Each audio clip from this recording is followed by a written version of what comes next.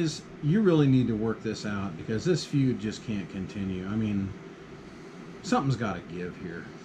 Hey, I'll tell you, Echip, you're right. These guys, they've been going at it. I thought they had forgived it, and they just keep on going. You know, one's calling the other a snake god, and the other one just running all the time.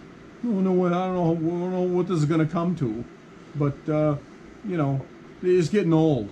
Well, I gotta tell you what, he is a snake goer, trespassing on my land and just generally causing trouble. I had to sick my pet tortoise on him. Okay, I can't help who I am. I'm a snake gourd, all right? I'm a snake gourd. I grow, I move, I trespass. That's who I am. Can't you just accept me for who I am?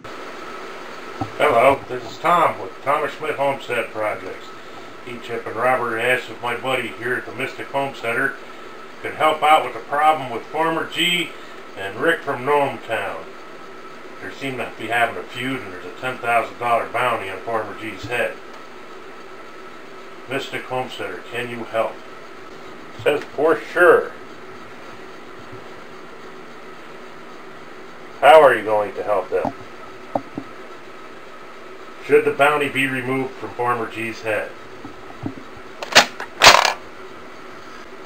It says way yes. Well, why don't you take the trip to New York City